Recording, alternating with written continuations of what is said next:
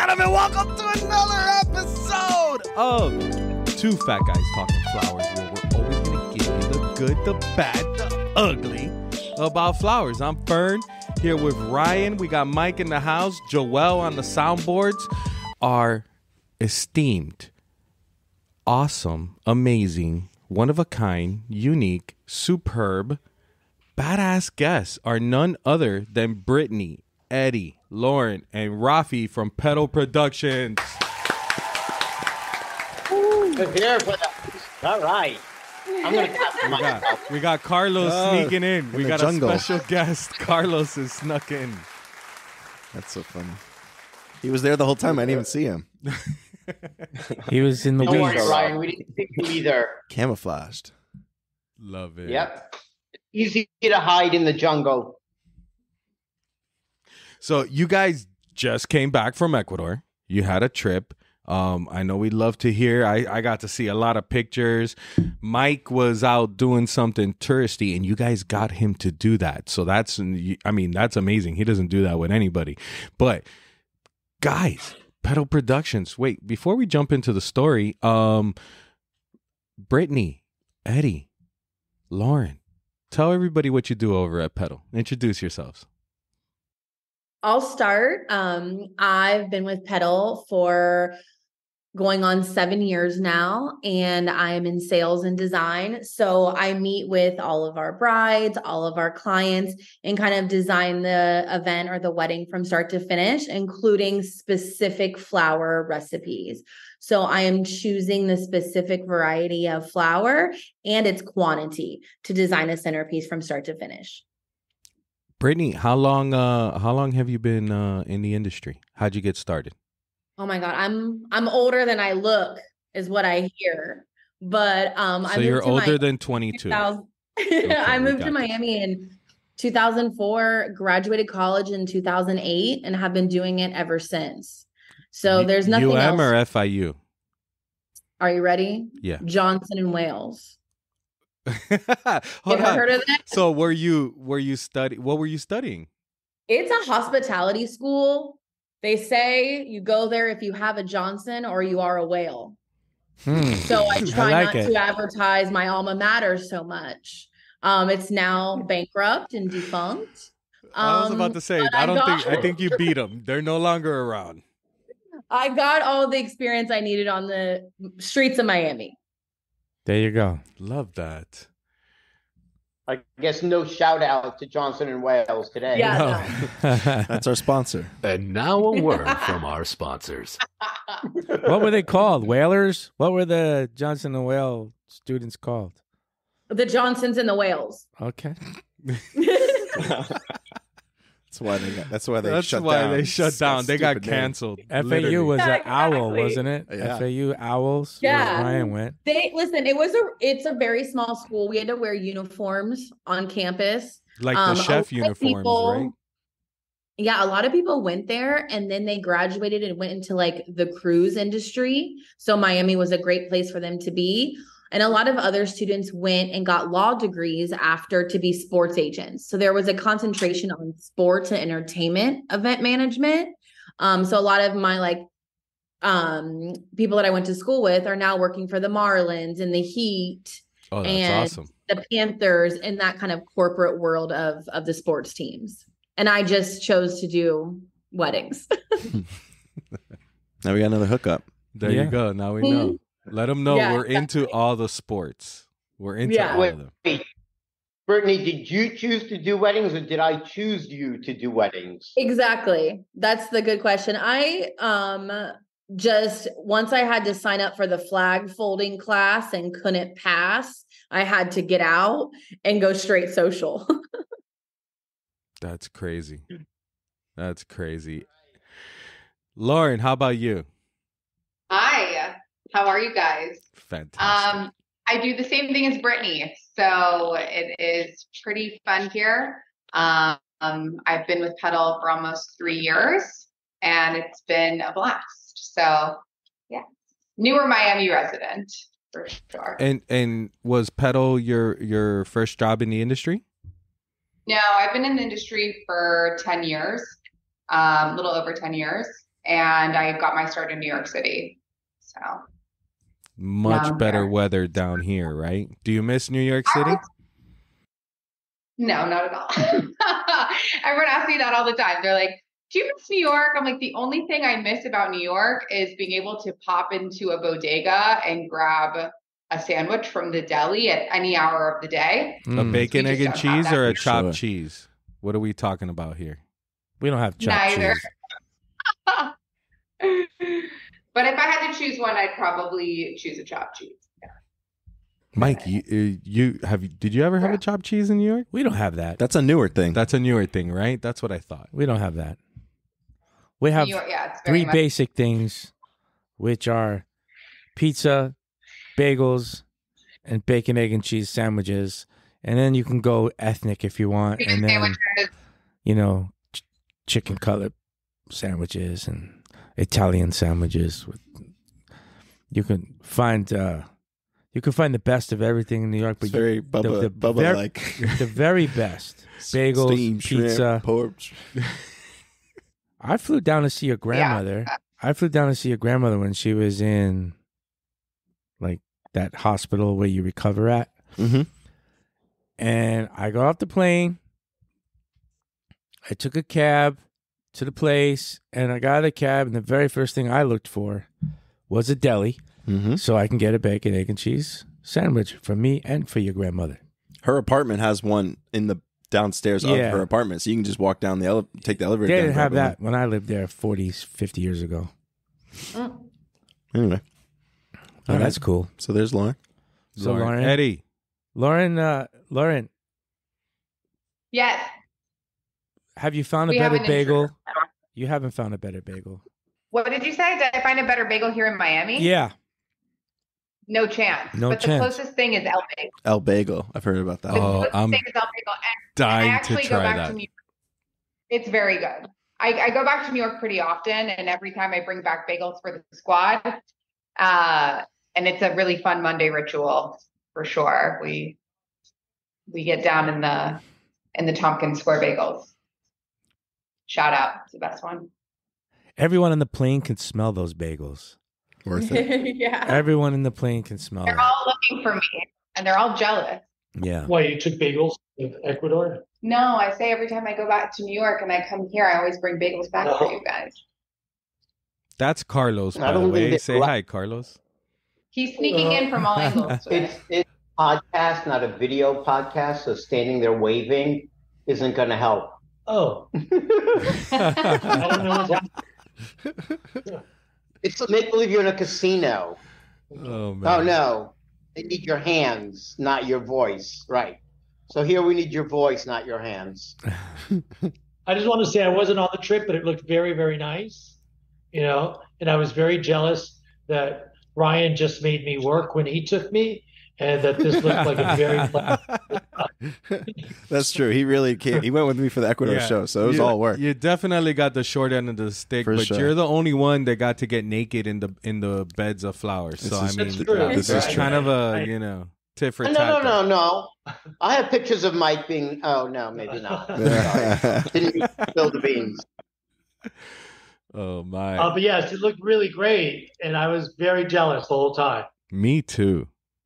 I know the feeling. I think it's the first of many, Carlos. I really enjoyed it myself. A lot of fun. You didn't get to go this time, Ryan, right? No, that was Mike. No, unfortunately, got COVID right before the trip. Ryan and Casey both went down right before the trip. Terrible. I know. It's good. We didn't have room for them on the bus anyway. Yeah, we needed to keep the luggage in the bus. I would have slowed you down. Yeah. Too funny. He's not wrong. No, we really. And then Eddie. We would have loved to have you. Well, we brought Eddie for the good times. There you go. Yes. Eddie, what's up, Eddie? Hey guys, how are you? Doing good, doing good. Tell us, how long have you been at Petal? What do you do? How'd you get into the industry? Well, I got into the industry just to make a little extra money. I started helping out with processing flowers and moving arrangements. That was like 8 years ago. And I've been with Petal for the last 5 years, and I'm in charge of all the floral production. I take care of all the flowers when they arrive, make sure that it's the best quality. and for the designers when they're making all the arrangements to make sure that they look exactly how our clients want it. So just to give you an idea out there who's listening on how big Eddie's job can be, and the team Petal's job can be on a weekend. Yeah, maybe somebody Carlos and Eddie and the back side of things have a huge. What is the average amount of events that you do on a weekend, Eddie? Well, we can do around just the weekend between 15 and 20 events. Just talking about the weekends. If we're talking about 20 events. God. You heard that right. That was not any kind of static on the line. There's a 15 to 20 events. That job, what these guys do, is huge. Just huge. I say. And they pull it off amazingly every time. Yeah, 15 and 20 events where if it's a wedding, that 1 out of 15 brides has been planning this shit for 2 years. And this is the most important day of her life. And almost if it's a big investment for the parents or whoever's paying for it. So it's really interesting to see where for us, it's 1 of 20, but for them, it's 1 in a million. Yeah. So they really value the scale of importance shoots up like crazy. It's incredible. 1 in a million. Do million. you think some parents believe the more they invest into the wedding, the more likely the bride and groom are to stay married? It might be the opposite. Not if you use my wedding as an example, no. Some fathers, Raffi, might think, hey, if I put all my money at this, she won't come back to my house. Yeah. Right. Because there's no more money left. Yeah. Right? Exactly. She's officially spent it all. They spent it all. That's funny. And Raffi, why don't you talk about how you started and what you do there? Yeah, just listen back to the episode that I was on like 8 months ago. It's got all my history on it. That's true. And that was episode, 22? And I don't remember the episode number. Yeah, I started in this industry because I was drinking too much. No, but I did start when I was at a bar and I met a guy who was a floral importer. And I said, I would like to have flowers in my house every weekend. And he goes, sure, you have to buy a box, 250 at a time. So I went out and every Friday I'd go there and I bought 250 at a time.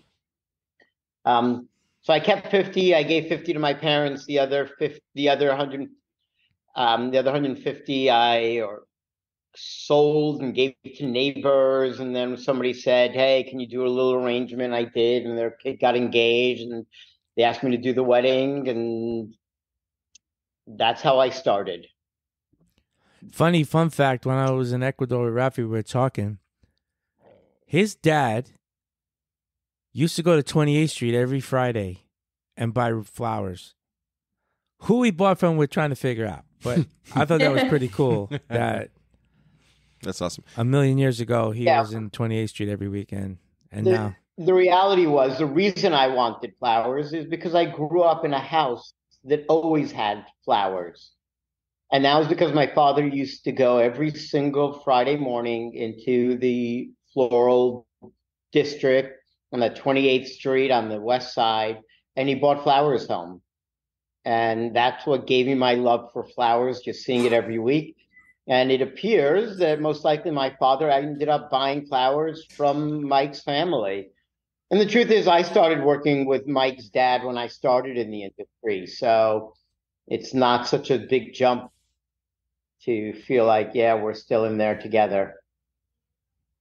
I think it's so cool that I think that's it's awesome. very possible that his dad was buying from my uncle or my dad.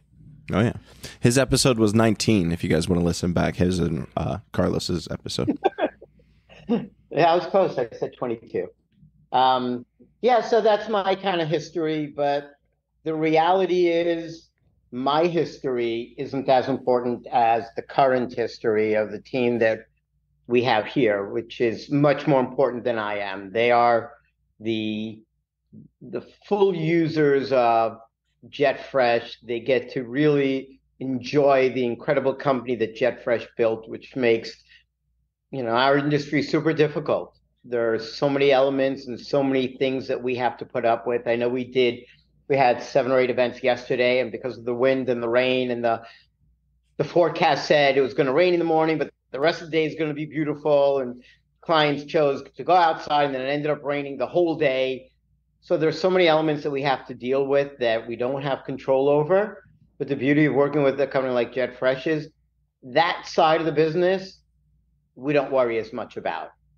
We don't worry about we're going to place the order and not get something that we asked for, or get something that is a different color than we asked for. So they have made this part of the industry incredible for us. And they made it really for Lauren and Brittney and Eddie, because they're the salespeople. They're the ones that are working with the flowers every day.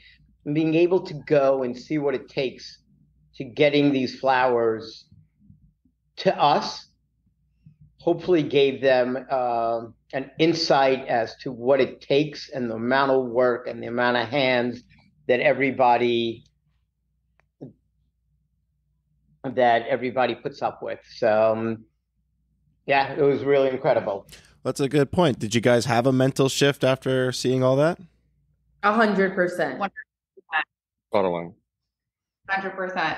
I left and was like, okay, what JFFG breeds can I put into my quotes that I don't currently have? And like, what active switches can I make to make sure that we're fulfilling from your farm first and then supplementing from others? It was like the immediate first thing I thought of the second I got home. And also just to see the impact that you guys have on your community is so impressive. Like it was really eye-opening and also really inspiring to see how much you really care. And I think that it really trickles down to the end user. So we met at the airport on Sunday. Mm-hmm. And I look at the tickets and I said, man, somehow the airline, we were all sitting together at some point, and somehow they kind of like messed that up a little bit. And then we got down to Ecuador. We passed through customs in seconds, and we went to the hotel. We had to wait for me and Eddie checked the bags, so we had to wait for the bags. But we got out. Juanita, and Amelia were at the airport waiting for us. Nice. You didn't get the hotel cool. pickup. You got the actual. No, we got the hotel bus, but I thought it was cool they were there waiting for us. And then we went to hotel, checked in, and then we went to Pim's, the restaurant for dinner. Pim's is that's the one that's on top of the mountain with the big statue of the angel? Of the angel, yeah. Yeah, and because I guess it was Christmas, kind of season, Christmas, New Year's season, they had other angels and other lights, and seemed to have been really crowded, and a lot of people, a lot of traffic around. It was great energy. And that restaurant is, by the way, why'd you skip over the hotel? We had no idea what to expect going to Ecuador, and you're like, are we going to be in a little shed that we have and this hotel is gorgeous, really beautiful, with full service, a swimming pool and a spa and restaurants and bars and 2 espresso showers. They had espresso martinis. Right? They know what you could have stayed home for that. So we used to stay at the Wyndham. When we stopped staying in the city, we used to stay in the city all the time. And it took forever to get in the city, forever to get out of the city, to go to the farms. So we decided, if we need to go to the city, we'll go to the city special, and we'll just stay by the airport because it's more central in order to go to north or south.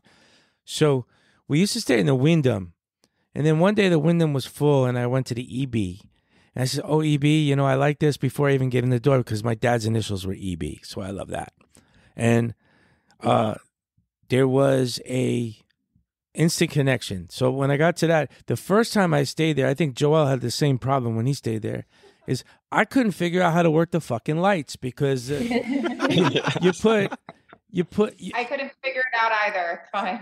Yeah, you're ready for bed. You want to get in the bed, and you hit the switch that's next to the bed, but that doesn't turn off the right light. You have to get out of bed. So the way I have the rooms wired up kind of sucks, but the shower for me makes up for it all. I love that shower. 100%. I love a shower that's hot instantaneously. You don't have to wait. So yeah, EB is where it's at. Then we went that to hotel is awesome. but we didn't stay there the whole time. Oh, yeah, No. We got a whole another restaurant- story about the next hotel, don't we? Yeah, but that restaurant you took us to that night, Tim's, has the most incredible view of Quito. Yeah. Overlooks the entire city. And fortunately, we got there when it was still daylight, so you kind of get that daytime effect. Mm-hmm. But we spent a few hours there, and by the time the sun went down, the city was aglow, and it was gorgeous. Really beautiful city, kind of gold glow. It was great. It was such a beautiful scene to see. So, and then the guys drove us through Quito. So after dinner, we had kind of a driving tour through Quito, and that was beautiful. Cute little city. To the old city. Looked clean. Looked safe. Did you see all the churches and everything? I mean, there's so many churches and like colonial style old churches. It's beautiful there. Yeah. So I feel like such an amateur because Mike sends out this email to us warning about altitude difference, even suggests, remedies. And I'm like, I got an iron stomach. I'm not a wuss. I'll be fine. Lauren's like, oh no, Brittney, like you might feel something. I'm like, nah, not me. After dinner, I walked up 3 flights of stairs and was like, it was 2 flights, Brittney. It was 2 flights. It felt like 3. 2 flights. It was 2 flights. There were It so seemed like 3. large steps. And I started walking a couple paces and I was like so out of breath. And all of a sudden, like my fingers started tingling and I was like, I'm going to walk over here and like get some privacy and like catch my breath and not embarrass myself. And Lauren said she looked over and I just put my hands on my knees and just kind of like fell back into like sitting cross-legged just on the street. She's like, are you okay? Did you pass out? And I was like, no, I'm just resting. It hit me so hard. It took like 8 minutes of breathing exercises and 8 Tic Tacs to like come back to life. But afterwards, I was fine. Wow. What kind of Tic Tacs? Yeah, but I'm Mike, you curious. cheated. Were they No, the they orange promised ones? cheated. He showed us the orange box, and we thought it was orange Tic Tacs. It turned out Yeah, to be it's an orange absolute box ripoff. with I white finally, Tic Tacs. we're in a gas station. Not this trip, but the trip I was 2 weeks before. I was at a gas station, and there they were, orange Tic Tacs. And I'm like, I'm buying 3 of those. So I bought 3 orange Tic Tacs, and I opened the first one up. I'm so excited, and it's white. So they use like an orange case, but they're white Tic Tacs flavored as orange. So it's kind of like Deceiving. yeah. Bootleg. Yeah, Bootleg Tic I was Tacs. just Orange black Tic Tacs market. are just candy. They're not actually yeah, mints. but they're not Yeah, like they're available here. You don't find orange Tic Tacs around here. By You the gotta way, go the to next Ecuador time to you want find orange Tic Tacs, you let me know. I'll spray paint them any color you want. There you go. Yeah, I also got the fruity flavor mix box. Brittney, that altitude sickness is serious.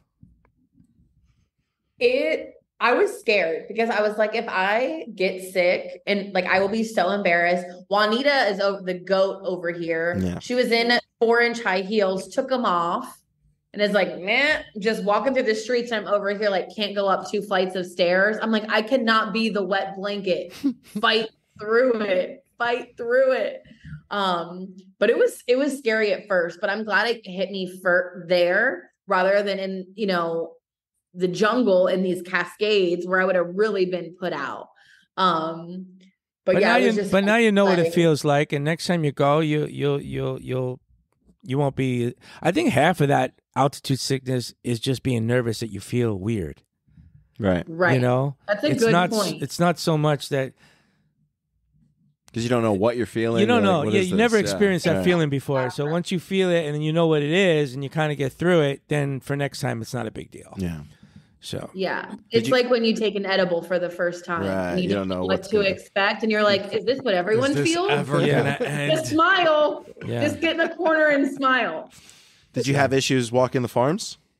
Or are you No. good? All right, good. no, it's the first night. You get over that. Yeah. That hump. Sometimes you get a little dry blood in your nose. Do you ever get that? I get dry mouth. I get just dry mouth and dry eye. Dry eyes. Yeah. But the first, like I was telling them, the first night that I ever went to Ecuador, I was laying in bed in the hotel room, and my heart was pounding, and I felt like I was really sweaty and hot, and I thought I was having a heart attack. But then I realized, I said, no, this is just the altitude. And then the next day, I didn't feel it no more. Shit. So yeah, so I recommend that, you take a baby aspirin and some vitamin E and stuff like a week before you go, and usually that thins out your blood just enough you don't feel anything. Mm-hmm. Yeah. So then the next morning, we got up, we met for breakfast, and then the van picked us up with the guys. Juanita, Majo, Amelia. Do you guys have a favorite out of that crew? I love all of them. They're great. It's not fair to They say. did an amazing job. I know, it's It's messed like up. asking you to pick your favorite child. You don't do that. I could do that. There's always a favorite child. Well, I don't know how many of them listened. I don't think they all listened, so maybe they won't know. They'll listen to this one for sure. They couldn't be here. We tried to get them to be here too. You guys are so good and political. I love it. So we got onto the van and we went north out to Rosaprima. Rosaprima. Yep. How's that? I haven't even been there. I'm jealous. Pretty fancy. That's a big farm. It's huge farm. It's incredible. It's a flower factory is what it is. It's not even like, it's a flower factory that produces the highest possible quality. And those combinations usually don't work out, but somehow they figured it out, how to be massive and still produce a quality product. What brand would you say their factory is like on par with in like an American brand? Like what? I don't know. Like think of like what, I don't know, like Ford, like a factory. Oh, they're, in my opinion, I would say they're up there with the Audis of the world. Yeah, I would say they're up there with the Audis of the world. To be able to produce that many flowers. How many flowers they say they harvest every day, Raffi? I forget. 750,000 flowers a day, 2.5 million a week. The Yeah. fuck out of here. Yeah. Wow. But you know what's interesting? We here at Petal Productions, that's our goal, is to do more than anybody and keep it at top quality. Yeah. So when we started doing one party every 3 weeks, that was not our goal. Our goal was to kind of grow and do volume, but keep the quality up. So being there and watching somebody be able to be known as the best and still keep, that growth and that large volume is inspiring and impressive. Yep. So we were greeted by the boss, Juan Martin, and his dog was named what? Yambo. Yambo, which is probably Jumbo, pronounced Yambo in Spanish. What's Jumbo? I don't know. But that dog was cool. It was What's a mix Yambo? of something, That's what I and wanna it loves to play with plastic bottles. Anyway, we were met by him, his dog, and their head of marketing, which is a big fan of yours, Ryan. And one of the sales guys' name was Daniel. And they showed Petal team and me and Juanita pretty much everything that we needed to see. We walked through their testing area. And for me, that's pretty cool because they test a lot of different varieties.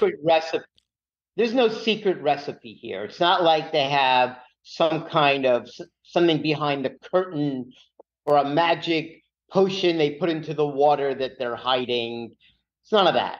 It's love, it's care, it's persistence. You can see it. Yeah. Every bed was perfect.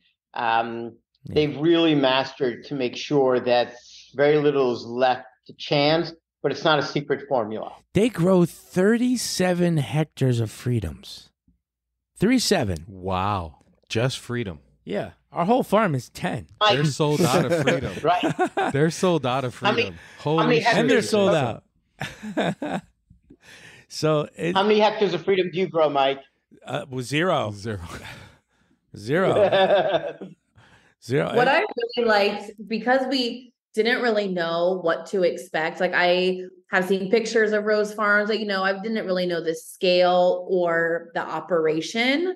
But what really surprised me was right off the bat when they offered us not just like a coffee to walk around with, but they had a chef with a buffet set up, a long table with ranunculus centerpieces, charger plates, full table settings, and we're literally preparing a large breakfast. So just there, it showed that it's like a people first culture where it's like, we break bread first and then we'll show you what we have to offer, and not the other way around. And we sat there for like 45 minutes, like eating and getting to know one another from that farm before even walking anywhere or any pamphlet, sales pitch. Let me show you my operation. It was sit and get to know each other first, which really became like how every place that we went was like that. Yeah. It was a very, very relationship first, which I thought was really nice. And the extra carbs and coffee didn't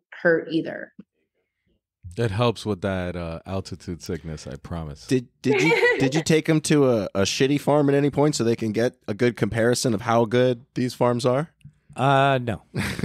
I feel like that's kind of messed up to go right to Rosaprima as your first that farm would be the next trip. And see the standard, you know what I mean, set that high. No, I felt like pre-Valentine would be an amazing time to go visit Rosaprima, and I really wanted to make sure, and so did Juanita and the guys, wanted to make sure that their experience was something that they're going to for sure get a good lesson from, and take back and share it with other people and amongst themselves to have that experience. Because I always think that that's for people that are in the flower industry for a long time and don't really get a chance to travel, go to see farms, or have the hall pass to go into some of the cooler places.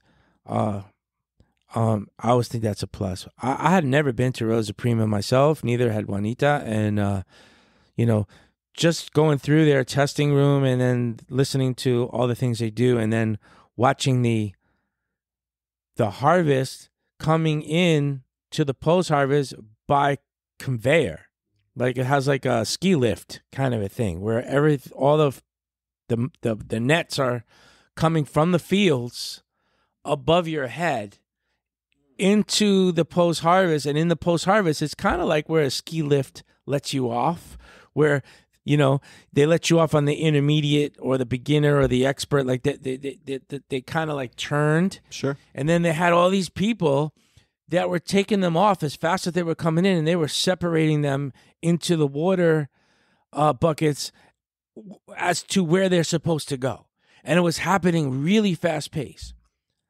And then like I'm going in there, my jaw is on the floor. I just like, whoa, I can, the first time you see something like that, it's like, wow, that's massive. It's kind of like, remember when I went to Holland and I told you I was at this giant lily farm? There's only like 5 people working there. Mm-hmm. Like that really was jaw dropping, amazing. But this operation is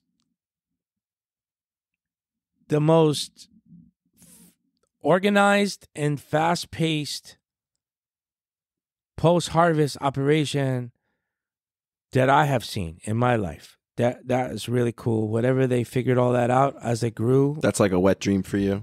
No, I'm not. They have a lot of employees. I wouldn't be able to sleep too well at night knowing that I had all that going on. But it still was impressive. The people that worked in the post-harvest were friendly as though they were busy. So everybody was working and they're working, but they took a minute to say good morning, and I took a few pictures with people, just random pictures, and walking through, you see how efficient they are, and you understand how they can export such high quality with so many varieties and so many things going on. So, I mean, you guys could chime in there on that. I mean, that was, for me, wow. Mm-hmm. And you know what else is unique there, which we hadn't seen before, is we know they specialize in the roses, but they've now taken up two more types of flowers that we would consider and we would buy, which is the ranunculus and the anemones. And that's kind of a new product. We didn't see them grow it, but if they can turn that into what they did with the roses, which is highest quality, and all of that, that would really be something incredible. So super happy to be able to see that.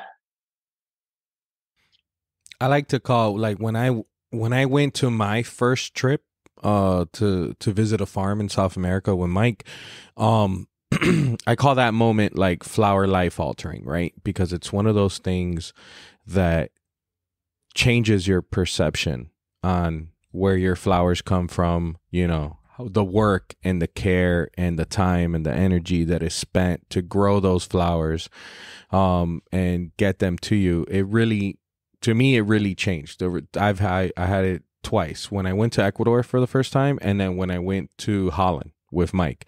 Those two were the biggest flower life altering moments, because, you know, it puts everything in a different perspective. You want to hear something crazy? Friday, I believe, or Thursday, the girls sent a whole bunch of orders that we needed for specifically some Tavola brand by Rosaprima roses, and all what we saw, it sold out. They were too late. Sent those orders too late. So that's a big lesson. Like, got the guys like that, serious like that, who are always producing quality that customers know they can count on. They send their orders there because they don't get fucked over. They send their orders there. They're guaranteed to get their flowers, and that's that's a lesson for us too. But I would never think a cut farm like that size could ever be sold out. But apparently they are. Pretty cool. Yeah. My biggest takeaway, besides Juan Martin and his dog starring in a Netflix novella about Valentine's Day, is that when I saw all the freedoms, it kind of clicked that this past weekend that I had a big event in Miami with very, very heavy counts of red roses, all different varieties. And I said, is there a possibility that these are indeed my freedoms that will be shipped to Miami and used at a quinceañera on Saturday? And we kind of backtracked the math and we're like, sure shit, yes, it could be. And the lady that was cutting just hands me these clippers, by the way, the best clippers I've ever seen. And I have, a video of me cutting one of the stems. And like Mike said, going in the wrap, going on the conveyor belt, being packed, and then being put into the cooler. And on Saturday morning, there's this, crazy mom. She's freaking out about, the performer for the quinceañera, rollers in her hair. And I come and I sit with her in her hotel room and I shared with her all the photos from our trip, including the photo of me cutting, it being on the conveyor belt, it being brought into post-harvest, being wrapped, a picture of Eddie actually making the centerpieces. And then I was able to hold her hand and walk her into the ballroom with all the roses and all the candles lit. And it was really cool. It was a really nice full circle moment. Wow, that's great. That is awesome. It was sick. It gives me goosebumps thinking about it. And I'll have a forever client now. If she's going crazy on a quinceañera, when this girl gets married, can you imagine? She'll be with us in Ecuador checking on her flowers before they're harvested for her own wedding. So I have a forever client now because of that content that came out of that trip. That's great. Yeah, it was cool. So after we finished up at Rosaprima, we got on the van and we went right down the street to another farm that Rosaprima owns that has the Hills Connectiflora showroom, Mr. Dean Rule. Mr. Dean Rule came to the farm to make sure we followed him to his place and then gave us a really great education on the breeding process. I don't know if Eddie or Raffi or Lauren wants to talk about that, but it was super cool. Breeding of roses is pretty incredible. Just considering that according to Dean, he breeds 70,000 varieties a year. Now, only 5 or 6 of them actually end up getting mass produced. But just the number of how many tries they take to get to something that is beautiful and perfect. I don't know what that number comes out of 70,000, only 5, but it was pretty cool. And I know some of our team got an opportunity to breed some roses. So pretty cool. Meaning they got to paint the pollen with the crosses. They were able to do it, which was pretty cool. It's incredible how long it takes just to produce a new variety. It can take up to 4 or 5 years just to produce one and then decide if you're going to mass produce it. It's a long time. I got to tell you, and I want to, if Dean, if you're listening, I got to thank you again for all the time you took with us and showed us everything that's going on. And we had an amazing food at his place too. His wife's a baker. So what was that? The cinnamon buns that she made and these giant croissants. Everything was good. We ate good over there. Yeah, but you know what? What I remember most from that lunch was the Cathy Rose sitting on the table. There you go. It's the size of the dinner plate. Cathy is going to be coming at Jeff Fresh Growers. We already have it in the ground. It's, I remember Cathy. It's the biggest hot pink rose available. Bigger than Pink Floyd. Huge. 3 times. Oh my God! Dwarfs. Yes. Because Pink Floyd was always a monster. It dwarfs it. Huh? It is huge. No, these are 7 centimeters before they're open. Yeah. And then it like opens to like the size of my face. It's wild. Yeah, but he showed us all of his new spray roses, especially. They have so many new spray roses that a lot of farms are planting them. So they're having a big couple years. And all those spray roses will be really plentiful on the market in the next year. You'll see them all. And it's all like his wife and him thought of these names. They start like with B. So be true, be fair, be nice. Yeah. I don't know. They're all these B names. And I like the line. It's pretty cool. So Petal's obviously a leader in the wedding and event industry. So they see a lot of the trends pretty early on, probably earlier than most event industries, I would say. Event companies. Do you guys feel like what you saw from the farms was like up with the trends, or do you feel like there was things you saw that maybe it was already kind of over, those trends might be over, or do you think anything like that? Or the time spent with Dean and a lot of the time at Rosaprima, I felt it was the era of the spray rose, or the spray rose is popping off there, and we'll feel it this upcoming season. Some of the spray rose varieties stopped me in my tracks. And I was taking pictures. If I look through my camera reel of all the pictures I took, the majority were spray roses.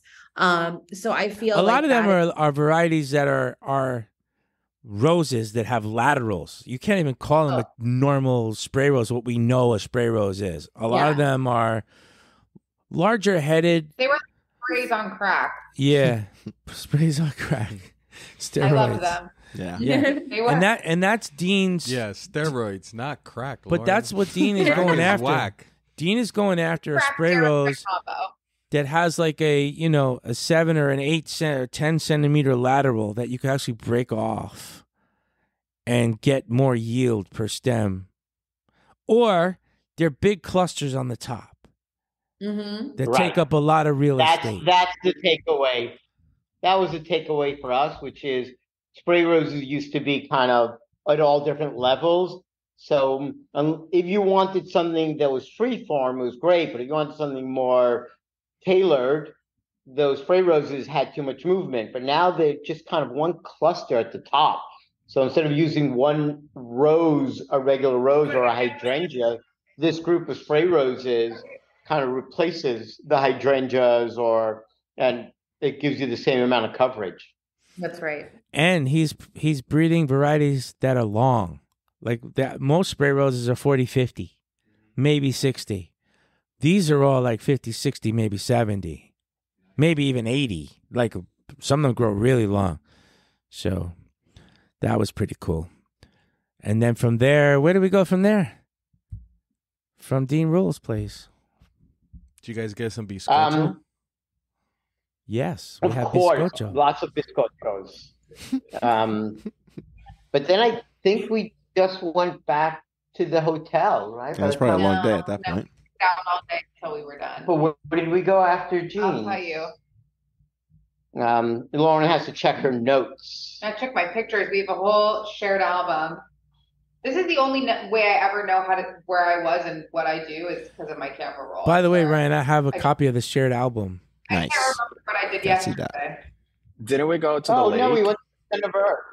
We went to the center of the Oh, Earth. yes. We went to the Del Mundo. Mm. Zero Maybe one of latitude, them. zero longitude. Did you Yeah, see the stop. water? There's a lot of them. Did you see the Where water? we turning? were was the center of the Earth. Yeah. I have 0, 0, 0, 0 on my phone, 0, 0, 0 north. And that was pretty cool. But then we went into that little market. Playa. No, we went to Playa something. No, we first went to the market to buy stuff. Didn't we? We went. straight to Playa, what you call Okay. it? We went to a market? Didn't we go to a place to buy like little tchotchkes? I bought a blanket. I thought that was after. No. No, that was before dinner. that was before dinner.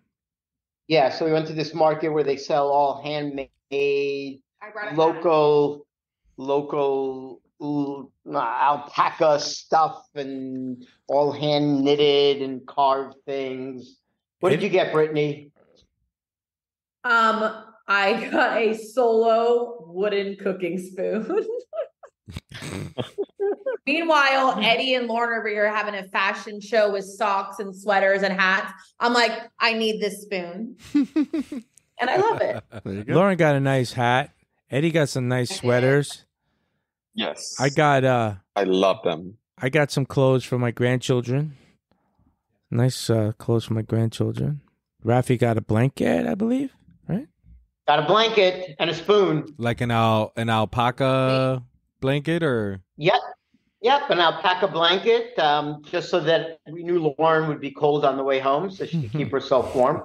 They did me a huge favor. Yeah, we understood what was coming. Yeah, but it was, it's just cool to see. And we walked around the town, and I know Lauren and Heather got to run into a pharmacy. For some reason, my wife likes going to check out pharmacies in foreign countries, so we did that, and that was pretty cool. But it was really Could be nice. she's in the pharmacy business. Yeah. You know what, though? It's interesting. I think that was the day that the news got taken over by the insurgents. We heard about it the next day. Yeah. But everything seemed quiet, we didn't feel anything in that respect. But cute little towns, really beautiful on the water. But I think the highlight of that evening was dinner, where we went to dinner at this really beautiful place. I don't know. Eddie, do you remember the name? Yes, Puerto Lago. It was amazing. Yeah, it was incredible. It's a big lake with a mountain across the side from the lake, and the restaurant made you feel like you were sitting on the lake from the windows that we saw. Like underneath it, actually. Yeah, it was really nice, and it's like a hotel too. They have like all these cabins there, really nice rustic looking cabins. Everybody stopped and took pictures there. what'd you have, Mike? Raffi went out. We found there was a herd of sheep across the street from the restaurant. Raffi went out to try to say hi to one of them, but every time he made one step forward, the sheep took one step too. So it's pretty funny. There was this one They little wanted no black part of sheep me. that I liked.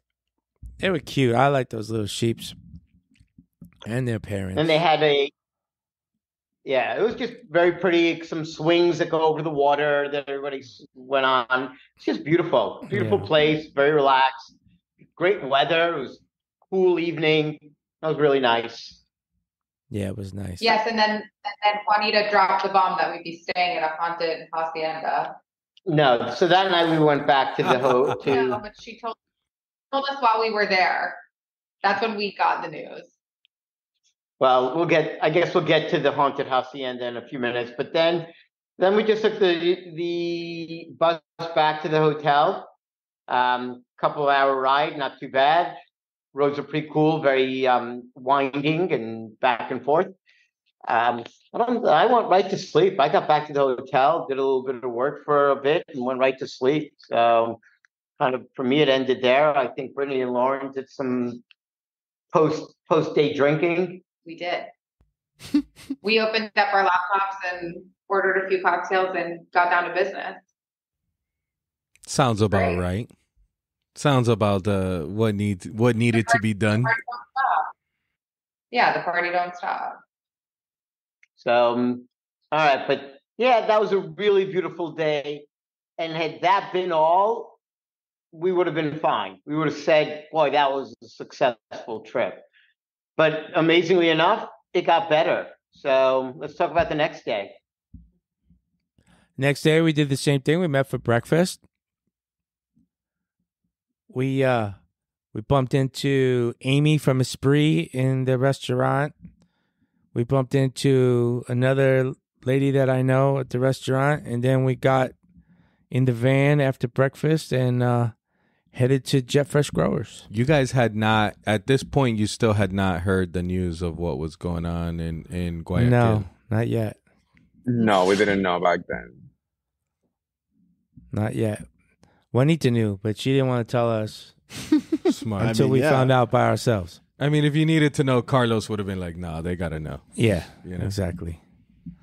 Yeah, Carlos feels like the responsible adult that you could look to make sure that you're making a good decision. So that was definitely appreciative. Yeah, so we took a ride. We first stop was the first and only stop of the day was Jet Fresh Growers. Nice. And the team prepared us a really nice breakfast in front of the casita. Carlos has this new tent that he bought and installed it. It's pretty cool. It's not like a traditional tent. It's more like I don't know how you would explain it. A canopy. Yeah, that's like exactly like a stretch spandex top. But Yeah. it was. So the But side it posts just stay there all the yeah. time. The middle one, he takes it off and on. It's pretty cool. Nice. Yeah, Mercedes was waiting for us. You drive through the countryside and you see lots of farms and you see, broken down homes and you see potted and driving over big potholes on the road. And so you have no idea what to expect. A lot of the country looks poor or the have-nots, and you're like, all right, so we're going to go to a farm, and you don't know what to expect. You pull up to this gate and it swings open and you feel like you are in somebody's well-kept, well-maintained home that they built with every single rock, every single plant was hand-picked, hand-placed with love and care. And although Rosaprima is impressive with the quality and the size, it's a business. You get through the gate and it's a home, and although there might be 100, whatever the amount of employees that are there, hundreds of employees, every one of them is part of a family. And that's what you feel as you get through the gate. What I liked, and a nod to Ryan, is we're driving through these dirt roads, and all of a sudden I look up and I see the iconic Jet Fresh font on a wood carved sign, literally this big, with just a directional sign. And that was still, I would say, like a mile away from the front gate. So that branding was there. miles before we reached the gate, which was really cool. Like we all squealed, like so that was a really cool moment. And I will never get over the sheer enjoyment of Raffi's wife, Heather, when she saw the fresh juice shots on the table. What they had done is taken a whole fruit so you could see what it looks like, directly from the stem. And then around it, put like 1 ounce shot glasses as like a fresh fruit tasting. I mean, it was like Christmas morning to her. I think she slammed like 3 shots from every fruit and was like, "Oh, this is so good." Blah blah blah. Like it was really nice. The fruit's really good there. So excited. Makes sense. Nice. I would like to move into the casita full time. I told Raffi, I was like, I'm really sorry. I just don't think I'm gonna come back. Okay. It's okay. It was so lovely. It really feels like home. Like when you're there, it really just feels so comfortable, and it's such a warm and inviting atmosphere. I tried cactus for the first time, which I really enjoyed. Right? What was that? Was that cactus? Yeah, it's cactus pears, sabras. I loved it. And blackberry juice is my new go-to. Mm-hmm. That's by far my favorite. Mora. Yeah. Oh, so good. I think we kind of talked about this like on our drives.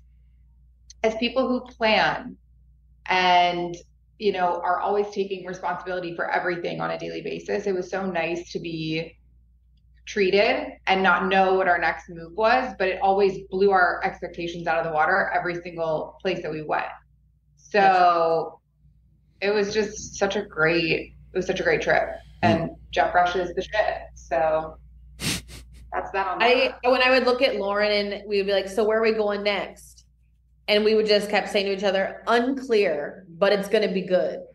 Like what are we doing for lunch? Do you know when, where, what? Unclear, but it's a good unclear, because then you just pull up and you're like, oh shit, this is way better than I would have expected. I had no idea. We went down to post harvest, and we show the guys around the post harvest and the coolers and the packing. Yeah, Raffi packed a thing of rosé. He did a great job. Yeah, free spirits. Raffi right? packed a free spirit. That's great. Yeah, and I'm waiting to take them home. And just waiting for them to be here this week. They're probably here already. I was going to say, yeah. They probably just got here today. Then we went and walked around the greenhouses for a while, looked at some varieties. We took a ride in the Combi in our VW 70s bus. Mm-hmm. And walked through the farm a little bit. Then we went to the nursery so they could see how we test in our little tiny nursery. And then what did we do next? We had lunch then again, right? We saw the laundry room. We went to heard about your social programs. I know this is a video. It's a podcast, but look, I have it on my desk. Was that Heart of Gold? Heart of Gold. Mm-hmm. Yep. Yeah. So those are sitting on my desk. Hard for people to see it on a podcast, but love them. Beautiful. We are growing specifically Heart of Gold for Petal Productions. They're not for sale. Just for them. Just for them. Yeah. Yep.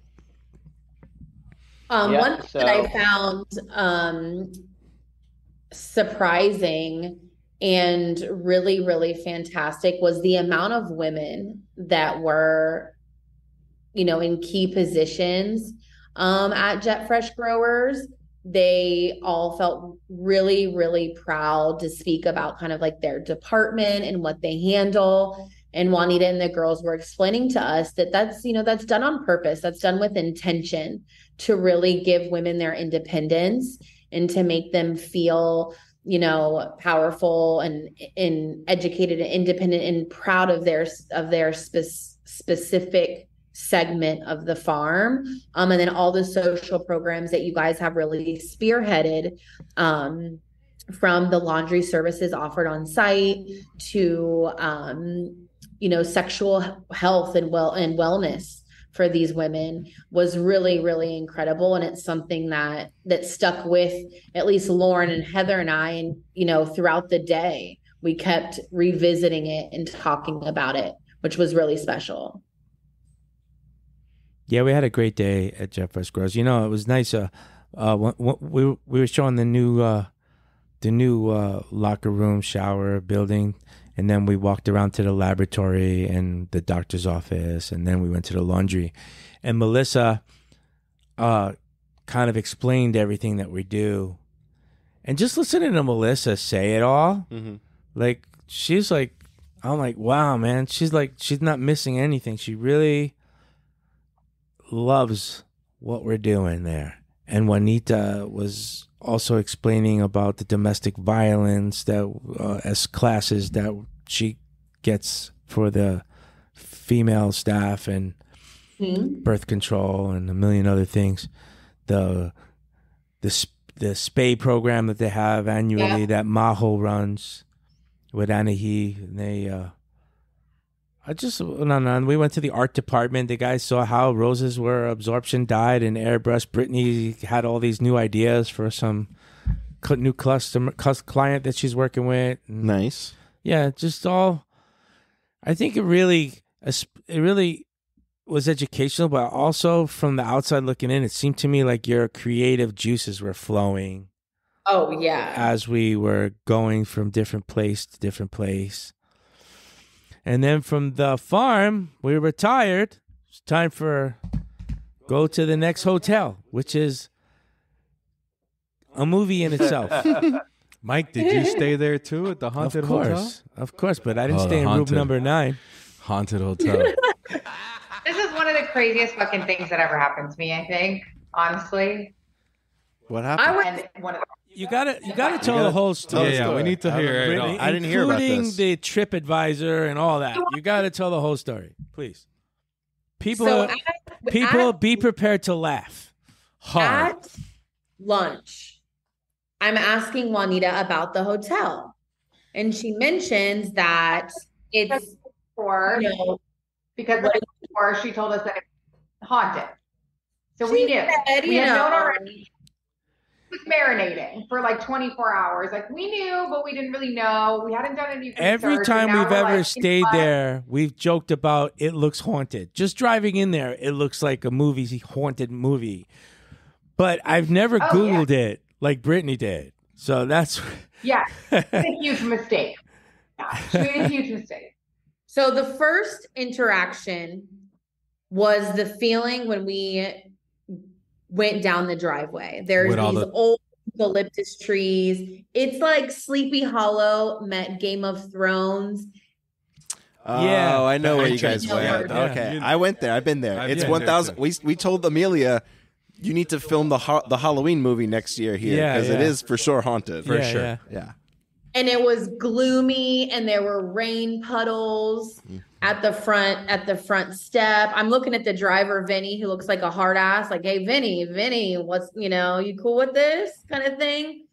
And we go in, and right in the lobby, which is the living room of this home, it was kind of hustle and bustle. Everyone had their suitcases and their bags, and Mike was checking us all in. And I'm kind of towards the back, and there's this little bellman there.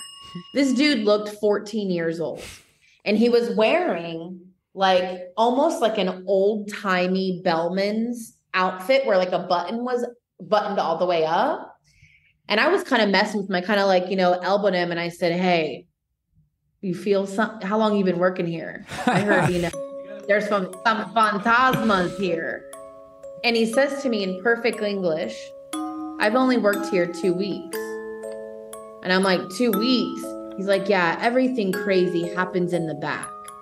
And kind of points across this courtyard. And I'm like, oh, okay, Did he greet you? Good evening. Yeah, so we get our room key.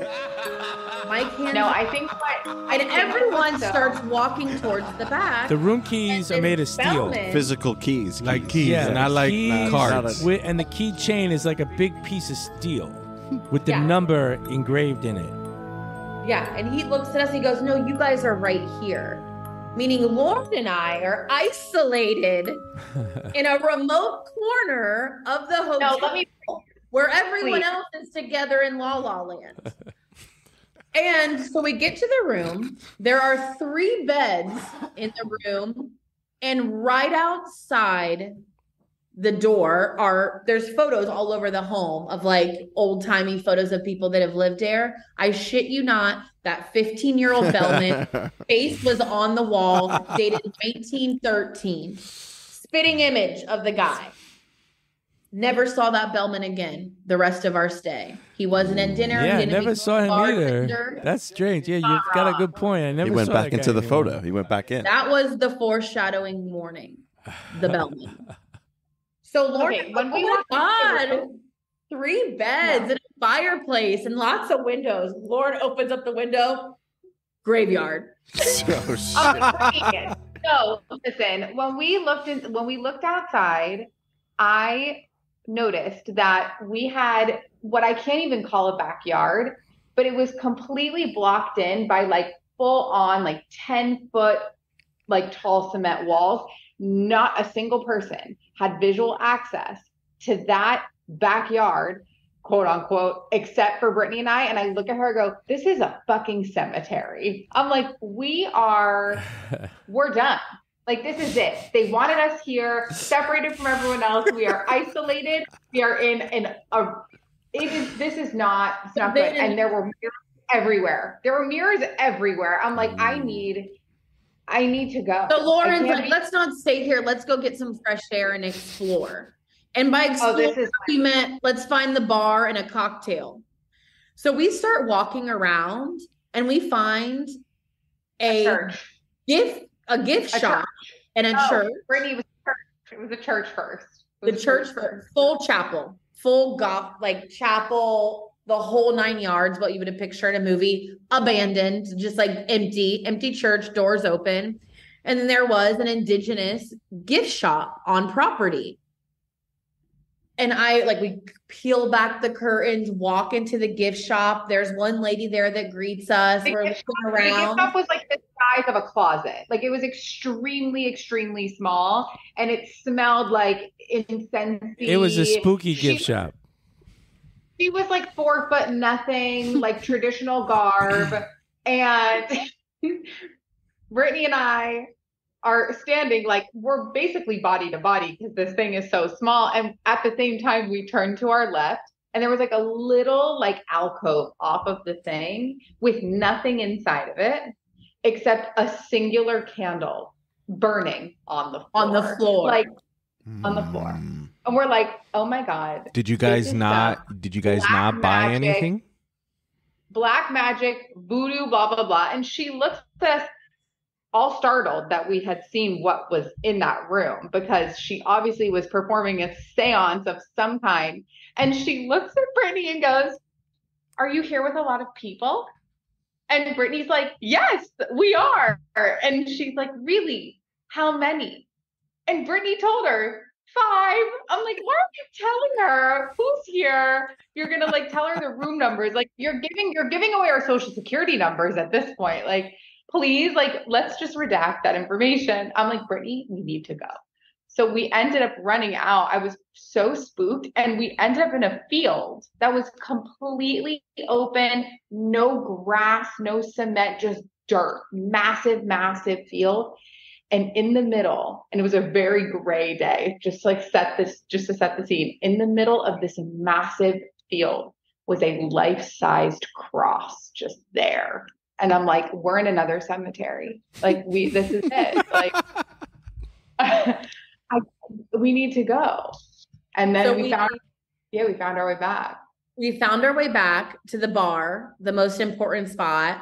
We get a bottle of wine and we curl up with the girls in front of the fireplace. And a cat that wouldn't leave us alone. We picked up the cat in the church. And after that, the cat didn't leave us alone. I'm convinced that cat was the bellman. Yeah, that's possible. Because it was at dinner too. What? The cat came to dinner also. Cat would not. The cat stayed next to me at dinner. That is the young bellman boy. So we go to dinner. At this point, we know something's up with the space. I mean, it's out of a movie, And at I dinner, follow you when you walk Now, down the Eddie, were hall. you worried about the hotel being haunted at all? No, not at all. Okay. But I know that there was something weird going on. You know, I was freaking you can out. feel it. You could feel it. Yeah. You so can feel it. we all sit down for dinner, and this is when all of the stuff starts happening on On Guayaquil. the political side. So everyone's kind of like Googling on their phones the CNN articles or, talking about the current situation. I could care less about CNN. I'm going right to ghoststories.com and running this place through a search. And sure as shit, there's articles abound of how haunted it is. And I don't like to read the haunted stories because they're all fabricated for PR. I want to hear it right from the horse's mouth. So I go to TripAdvisor. Do you still have it? You could read it? I have it. I'll read it to you right now. Because this is what So people we're are at dinner, saying. guys. So just understand, we're at dinner. It was really cold, probably because it was haunted. So with the guy comes in and he sets the fire on. The guy turns the fire on. And after like 20 minutes, the fire burns out. So Raffi goes and he puts some more wood on the fire and he's using the thing that blows the sparks to make it flame, and it doesn't light. And I'm like saying to myself, there's something ain't right here. There's no way that those coals are not going to light that wood. There's no way. It was so funny. So finally the guy comes back and the guy has some kind of igniting stuff that he puts on the wood. Yeah, But, diesel. yeah. Yeah. But Okay, I have me and the Raffi review. both tried to get that fire to go and we couldn't do it. So that's spooky in itself because. Yeah. I'm a city boy. Yeah, me too. Let's hear Are the you review. guys ready? Yes. Are you guys ready? I'm ready. I have it. Okay, this is the review that someone writes. It's a long blah, blah, blah. We'll get straight to the What point. is there a name and date? Yes, July 2014. Okay. And this is El- about your El room Torres. specifically. El Torres 93. It says, she says a bunch of things and says, they even have a little church on grounds. Room 9 is supposed to be haunted, but no sightings were seen that day. LOL. They even say Simon Bolivar had stayed here. Please press like if this review was helpful. And the property responds. No, at this to point, I look down at my room key and realize we are indeed in room 9. So then the property responds. The property responds. So at dinner, and says, Lauren saying, Wait. I'm not fucking staying in that room. There's no I'm way not I'm going fucking to stay. staying in that room. Wait, I want to hear what the property I'm not staying in responded. that room. So the property responds and goes, August 3rd, 2014. Dear guest, thank you for the review. We are conscious that there are some things in our hotel that still have to be done, and we are working very hard on it, and our aspiration is to have it concluded soon. We are sorry you didn't get one of the rooms you would have preferred. Room 9 is supposed to be haunted indeed! ! Many people through the years have experienced paranormal activities, not only there, but on the entire hacienda grounds. There's they're not denying that it's haunted. They're like, yeah, we know it's haunted. Yeah, that's good that's good marketing. I ran straight to the front desk and was like, you need to change my room right now. I am not staying with the ghosts. You even admitted that there are ghosts in this room. And she looks at me dead face and goes, I'm not changing your room. Yeah. Oh, shit. And I'm like, what do you mean? And then she Sorry. said, you should not believe everything you read. Yeah. Yeah, you should not believe everything you read online. I'm like, you shouldn't write those things. So I thought I'd be able to convince her. I went to say, hey, I need We to have have a 5 room rooms. changed. Wouldn't. And she's like, no, I'm sorry. No, The sorry. hotel is full. No, Cannot make the no change. hotel wasn't full. I'm like, is the hotel full? She said no. I just won't change she told me your it room. was full. It was filled with ghosts. Yeah, they wanted us to stay Yeah. in room 9. And all I can, I was freaking out. And also Juanita told us a story about how and I don't know if this was in room 9 specifically, but Juanita told us a story about how this guy checked into the hacienda and walked into his room and saw a woman there sitting in his room brushing her hair. And he's like, oh, I'm so sorry. I guess they gave me the wrong key. So he went back to the front desk and was like, hey, someone's in my room. You guys must have given me the wrong key. And they're like, no, actually, you're the only occupant of this entire property. So he fully because I heard that when I went to my room, I refused to look in the mirror. I would not look in the mirror. Also, mirrors are supposed to be portals for ghosts. Yeah, I wouldn't look until the next morning. They're doorways. Where you guys messed up is you have to buy something from the indigenous lady. Right. That's like paying homage. If you buy from her, you're safe. She'll keep the spirits you won't away. Have any issues? No, but this one. Did you get any sleep? That's a good question, Eddie. I was worried that if I bought something that it would like bring them in, you know? But yeah, Brittney and I forced her to, I was freaking out. Everyone was laughing. I was not, because I grew up watching things like Paranormal Activity and Ghost Hunters. Like, this shit is real. Like, I fully believe in the spirits. So, and I was so upset that I didn't bring a sage stick or any Palo Santo. So I'm like, you know what? We're just gonna embrace this. I, just like Mike, refused to look in the mirror. I put a sleep mask on my eyes, so if I woke up in the middle of the night, I wouldn't see anything except the inside of my sleep mask. And I forced Brittney to stay in the bed with me. There are 3 beds, 2 people. We slept in one bed with the lights on. Lights on. Well, that's rule number 1. They can't get you if the lights are on. But it was one bed for you, one bed for Brittney, one bed for the bellman. I had an extra bed in my room too. I don't know what. Yep. So but Brittney is really good at that stuff. Brittney was like every few minutes coming up with a different what? She was driving me crazy. Different article or a different thing. Oh, here's another one. Yeah. Two young women murdered in room 9.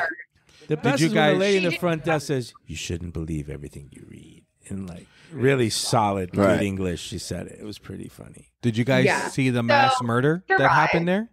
Did you guys see the article with the mass murder that had happened there? Yeah, Lauren. No. Just kidding. That property is like from the 1800s. It's built in this big giant stone. 1700s. Built with like these big pieces of stone, like a castle is built. The floors all creak. They're all wooden floors. Everywhere you step, it creaks. Even the waiters are spooky. No, but even the lighting, like the lighting isn't bright. It's like perfectly dim. Like if Hollywood had set the lighting or set the mood for a haunted house, that's the place. The time that we went there was just me, Carlos, and Juanita. And Amelia, and it was nighttime, and we went just to the restaurant, and there was nobody else there. Yeah, it was completely dark and empty and quiet. But driving down that driveway at nighttime, it was creepier. I think it's more creepy with less people there. Yeah. If there was more people there, I would have felt better. Yeah, I went there to sleep. Yeah. I slept there too. This was the 3rd time I slept there, but it's probably like the 4th or 5th time that I ate there, and I don't like that place. I don't want to go there. Do you guys think anything left with you? I thought it was a great experience for you guys. After dinner, we went to the parlor with the cat. Got a fire going in the parlor. Again, couldn't really keep the fires on. And the cat stayed with us until we were ready to turn in. And we were just kind of curled up on the sofa, like listening to all the sounds and everything. And then by the, 2nd bottle of wine, we started playing, this soundtrack from Saltburn and dancing around. And I felt like I needed to be like in a fur coat. Like, nice. I was super into it. It was one of the highlights of the trip for me, for sure. For sure. Love it. But we didn't shower. We didn't shower. We kept the bathroom door open. When this girl brings out the lights on and then brings out an eye mask, I'm like, really? Oh, you have an eye mask? That'll be my eye mask. And you can sleep with the lights on. But we all survived. We got up the next morning. We had breakfast. And no souls were claimed. Vinny also stayed there, the driver. He stayed over, and then it was off to Agrogana. I could tell something changed in his temperament after he stayed there for a night. Yeah, then we made a trip to Agrogana. Mm-hmm. On the way there, we passed one of the prisons, and you could see all the military presence that was surrounding the prison because of all the rioting that's going on in all the prisons in Ecuador. They're there to control things in case it got out of control, I guess. And that when I saw that, because I passed that prison, I don't know, 100 times. And when I usually notice stuff on the side of the road, it's usually, oh shit, there's another big expansion, another big greenhouse range going up. And sure as shit, we saw a couple more new giant greenhouse ranges going up. But when we passed that prison, I was like, oh, that's for real. Because I've passed that prison a million times. I've never seen anybody outside there. So that was a little bit, I was like, oh, this might not be great. So we were talking about at dinner if they were going to go back early or if they were going to reserve a new plane. And then Raffi called American Airlines and they said, yeah, we have one seat left. Like everyone wanted to leave. There was no planes to get on anyway. So we were debating whether we're going to go back to the city early or we were going to do this. But the team rallied up and we said we're going to go do this. And we went to Agrogana.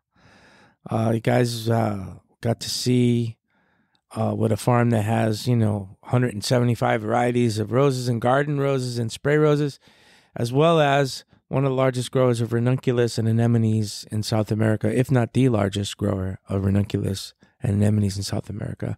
They got to see all that cool stuff. Diego took us to everything. He showed us also their bouquet factory, which got me a little excited because the equipment that they have to process massive amounts of bouquets is pretty all brand new and state of the art.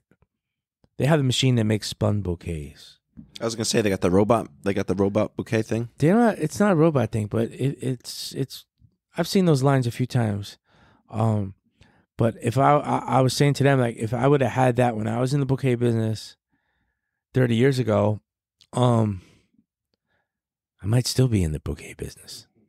That's pretty cool stuff, the way they make that happen.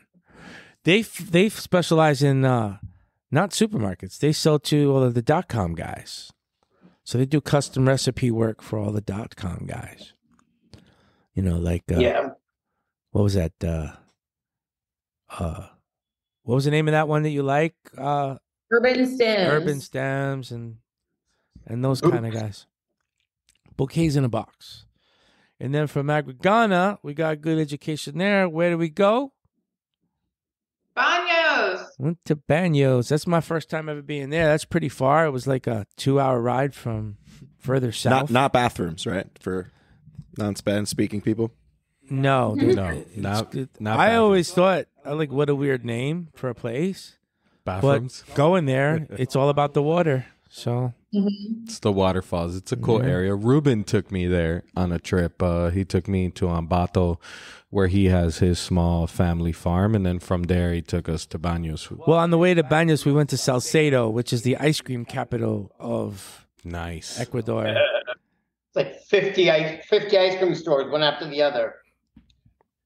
We got some ice. Raffi had some ice cream over there. It's pretty good. Yeah. And then went to Baños. No.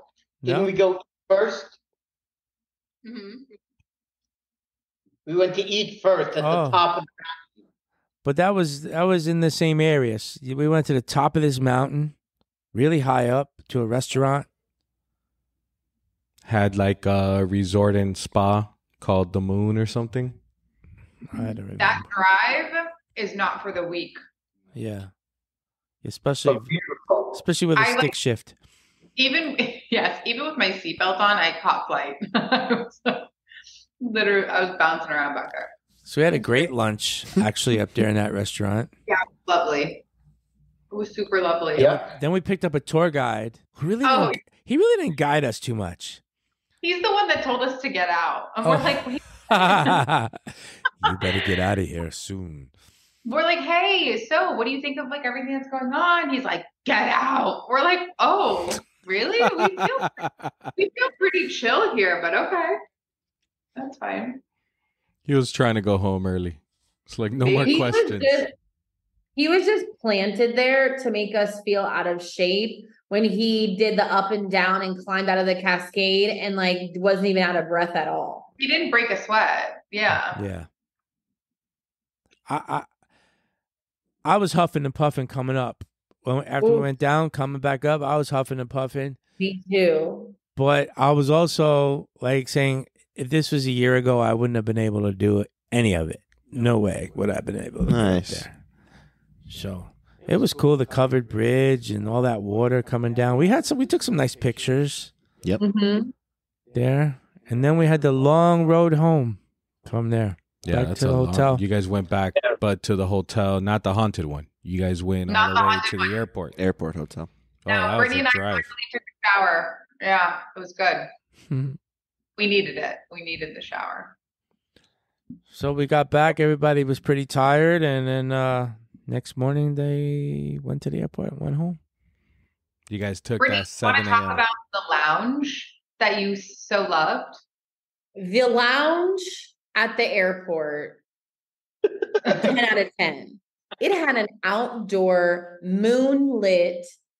The design of the patio at the airport lounge was like rivaled any Miami Beach mansion. Yeah, Raffi was like, Heather, go outside, go take pictures for our backyard. It looks so cool. They also have like a place in the back where you could sleep. Like they have these, like they're not beds, but they're more like recliners that Like- are always reclined. They're Where's like the lounge chase, in the airport? They're like I chase slept on lounges. one. It's across from Outback TJ Steakhouse Friday. or Fridays, whatever that is. Yeah. It's up the I elevator. think it used to be an Outback, and now it's a Fridays. Yeah, it's called Priority Pass. That place. It's sick. American Yeah. Express gets you in. Custom sandwiches, omelets. Yep, really nice. They have I nice love- desks where you could just sit down and work. That's what I always do. I always get a coffee and sit down and work. Mhm. Grind out some stuff and then go to the gate. It's a good place Yeah. to catch up on your emails. I like that. That airport Yeah. lounge is awesome. But you know what? Flights in and out were easy, quick, easy, just about 4 hours. Going home was even less, and just super easy. It's going out to. What surprised me was when I actually looked at the map of the world, I didn't realize that South America, that we are more west than Ecuador. I always thought we were more east than that, but Ecuador is actually more west than we are, which was really surprising. But then again, the people in Ecuador think they are the center of the earth, so it doesn't matter where you are. Well, it was really an incredible trip, educational, informative, bonding. We got to see just beautiful parts of the world, beautiful flowers, great people. I had an amazing time. So thank you. I did too. Thank you. I really enjoyed it. 100%. And Casey and Ryan, they missed out on some good shit. Yeah, for sure. Yeah, there was a lot of points, especially at the haunted hacienda, where I was like, damn, if Casey and Ryan were here, we would have snuck out the back and then like wrote on the window, help. They would Or have. there were a lot of moments where I was like, they would have been my prankster go team. Yeah. That's fucked up. But yeah, for sure. I would have done it. Why not? Scratching the window. Yeah, exactly. Just give I Eddie was already nightmares. so fragile. I couldn't handle anymore. Yep, I had to behave. I felt like I'm the boss. Well, it's good. I'm glad you guys got to step away from the norm, the everyday, the day-to-day grind, and actually, not just enjoy and like visit the country, but get your education as well and see how things are done and get a new appreciation for all the flowers that you guys use.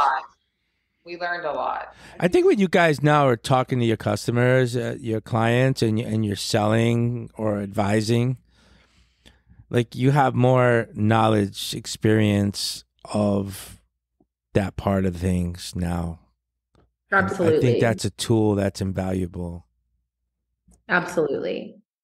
What I think is really what kind of hit me, especially coming off a really busy weekend these past couple of days, is when you're adding, a couple blooms of floral to a cake, or, the servers are asking for leftover flowers to use on their passing trays. And I used to be very, nonchalant about it. Oh yeah, you guys can take whatever you want, or yada, yada, but really just respecting the individuality of one bloom and what it's gone to, and really taking advantage of the inventory we have on site. Use all the flowers, don't let them sit in a truck. I want to use everything. I want to celebrate each individual bloom, because now I have some point of reference of the history of what it took to get it to me onto this cake right now.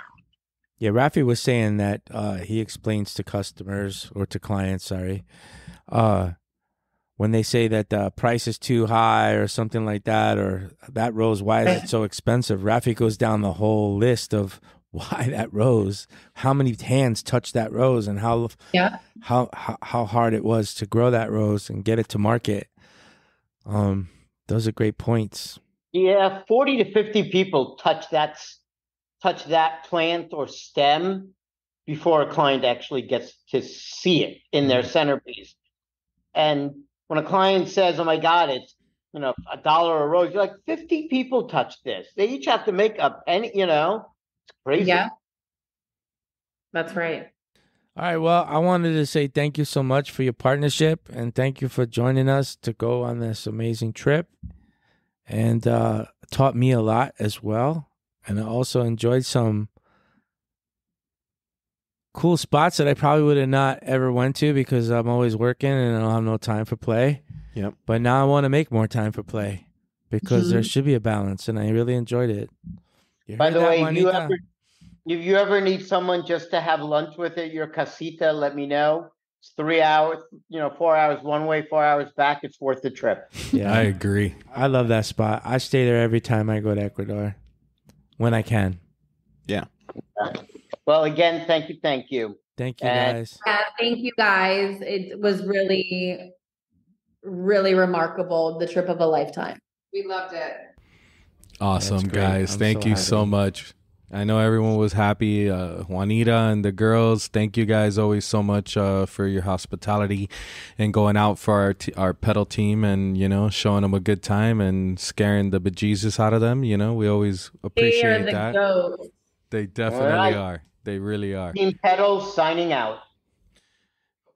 He's out. He wasn't kidding. They're busy. Shit. Thank you, Brittney. Bye, guys. Have a Thank good you. one. Thank you, Brittany. All right, guys, this has been a badass episode, even though our guest already snuck out. Ryan, Mike, myself, Joel, Eddie, Raffi, Lauren, and Brittany, thank you guys for listening. Thank you for sharing, and